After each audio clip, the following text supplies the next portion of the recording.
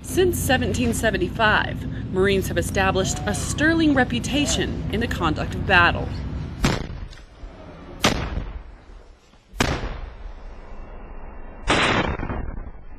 But in today's counterinsurgency environment, like the battle against insurgents in the Afghan city of Marja, a crucial element of being a warfighter is helping to repair the damage war can cause a community. Following any kinetic operations or armed operations where the Marines are using firepower and munitions, we have to pay for the damage. We don't have to, but we like to pay for the damage that we cause to the local civilians. It creates a better atmosphere and working environment for us as we go into hold operations.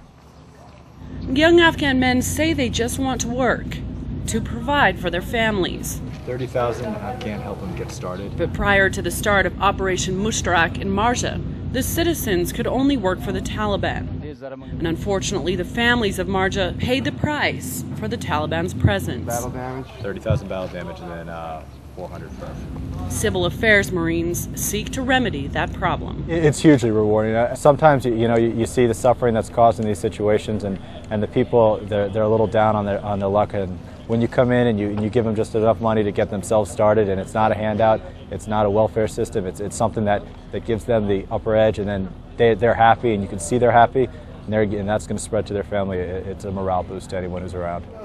I'd like to give you 4,500. Bits of cash to get back on their feet is more than a morale boost to families rendered homeless by insurgents. We come in and we make right by what we did, and that is opposed to what the Taliban does. The Taliban would come through and take whatever they want and break things and steal money from these folks and just leave them, and that would be that. So we want to show that we're different than that, try and jumpstart their economy, get things back to normal as soon as possible.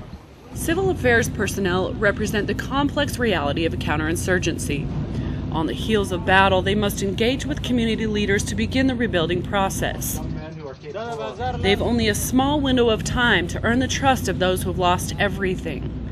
Civil Affairs Marines must comprehend the full spectrum of operations. They're very mature, and they can understand that there's a time for business, and then there's a time for battle. So they can make that switch easily.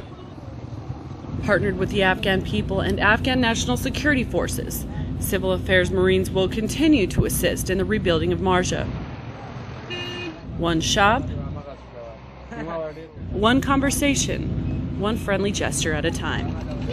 Reporting from the city of Marja, Helmand Province, I'm Sergeant Jenn Calaway. Regimental Combat Team 7, Marine Expeditionary Brigade, Afghanistan.